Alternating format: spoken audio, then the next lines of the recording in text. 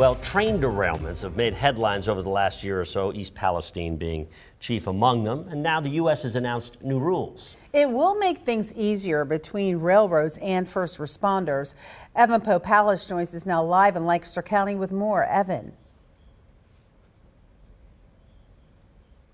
Lives, it'll save responders from potentially doing something wrong. A new federal mandate from the U.S.'s Pipeline and Hazardous Materials Safety Administration requiring, quote, railroads to always maintain and update in real time accurate electronic information about rail hazmat shipments in a train consist that will be accessible to authorized emergency response personnel. I think this codifies it and probably will save them some time in the event of an incident. Dwayne Hagelgans is the emergency manager for Blue Rock Regional Emergency Management Agency. He says this change has been on his mind for quite some time. What happens if a situation occurs where we've had hazardous materials? We've had a lot of incidents around the country with hazardous material. Then East Palestine happened. East Palestine made everyone take a closer look at it and showed the seriousness of these issues and the potential for disaster. Derailments putting first responders in potential life-threatening situations. There's been train incidents